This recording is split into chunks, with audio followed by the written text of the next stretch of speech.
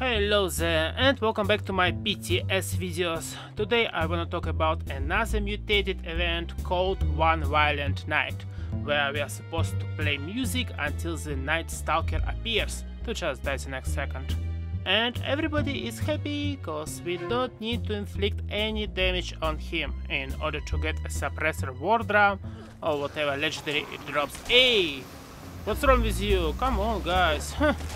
We kill the innocent ghoul who meant no harm to us. Maybe he's even subbed to my channel cause he likes how I play bass. Rude.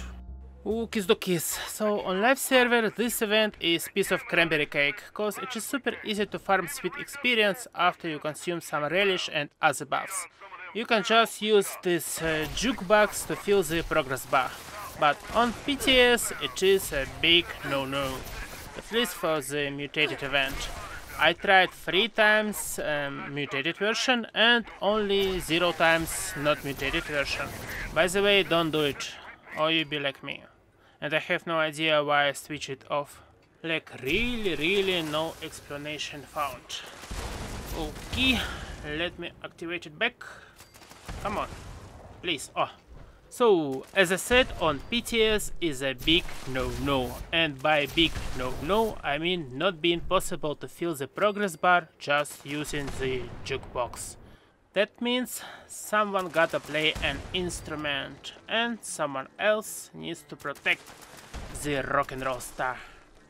Another option is to go melee with guitar sword, or another related to music weapon. But I'm not sure if you can solo this event now. At least it is definitely not possible with ranged weapons. And sadly, we failed.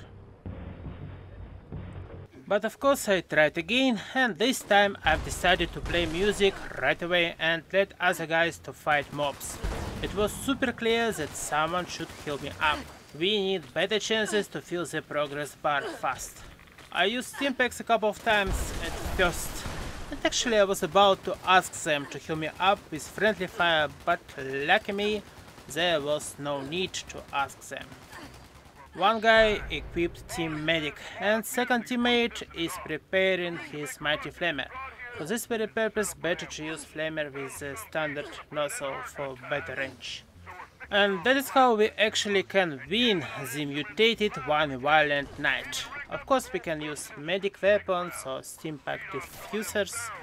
There are a few ways to heal your teammates, right? But you really need teammates. That is the key point for the next update.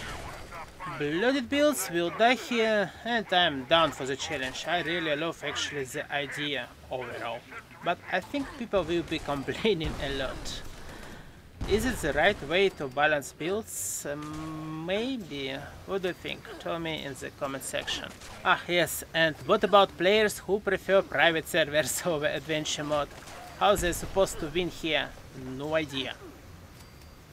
By the way, I'm running a challenge for my channel. I want to get 2k subs before 2023.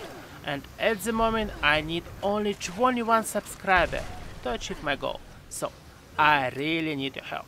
Probably right now I sound a little bit tired, cause I was into video making the whole day. Today and yesterday.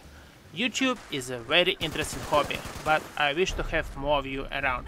Ooh, kiss do kiss. That is what we're gonna have in the future, if Bethesda will not make it a little bit easier for us.